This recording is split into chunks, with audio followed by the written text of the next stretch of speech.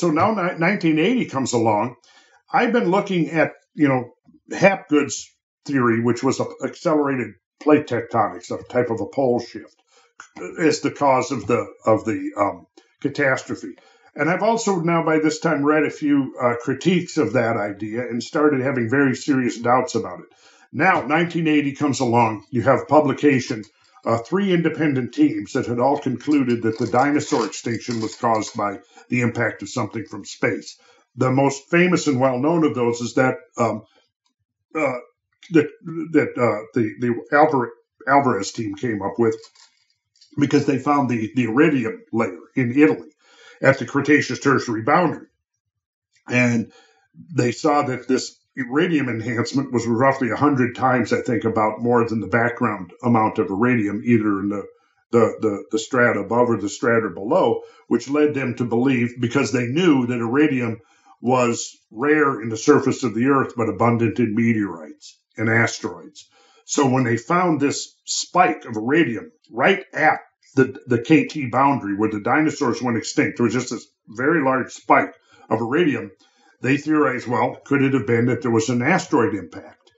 And then they put it out to their colleagues, and I think there was a group in Denmark and a group in New Zealand that went back and took a closer look at the KT boundary, at this layer that separated the Mesozoic from the Cenozoic, which was the massive shift in the balance of biological terrestrial nature, right?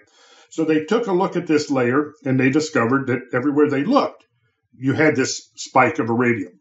And so within the next couple of years, dozens of sites around the planet were re-examined, and in each case, this iridium spike showed up. Same spike. So it looked like the entire planet got dusted with iridium.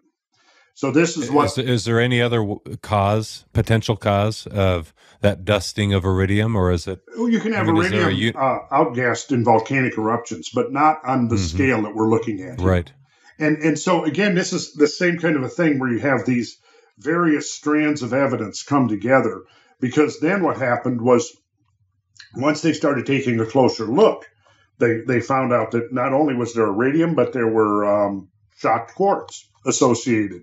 Shocked quartz is when you have a huge impact into silicate-based rocks.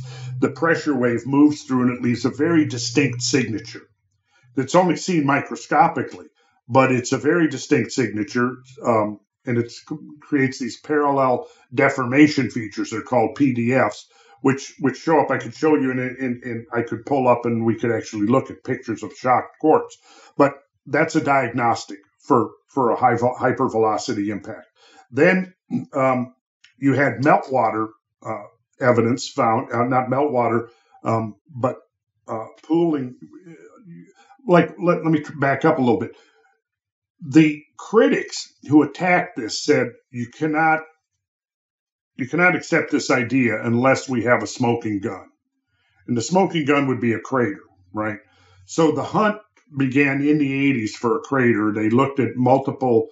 At one point, the Manson crater in Iowa was being invoked. But once they learned more about the Manson crater in Iowa, it was too small and it was too early to have been a KT boundary candidate crater. But then they began to notice in Louisiana and Texas some deposits that looked like giant tsunami deposits. Then they began to see evidence in Cuba, like huge boulder deposits that looked like they had been washed inland from a very large tsunami wave. There was multiple lines of evidence like that came together and ultimately led them to the Yucatan Peninsula. And there was a candidate crater buried under roughly a half a mile of limestone sedimentary rock, about 120 to 140 miles in diameter, and it dated precisely to the KT boundary. So at that point, most scientists were willing to accept that there had been a big impact. There was still controversy about whether it was impact or volcanism that caused the extinction of the dinosaurs, because... Could have been both. Could have been both. I think it was both. Right. Because at the same time as that impact, you had the Deccan traps in India being... these gigantic basalt floods that were injecting huge amounts of sulfur and things into the atmosphere, which would have contributed to acidifying the atmosphere. I think that the two were working in tandem. I think volcanism, or endogenic within the Earth, and exogenic from without the Earth.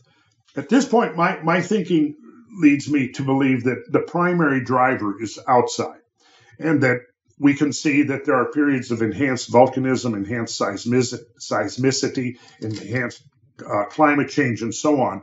But ultimately, the trigger is external. That's what I believe now.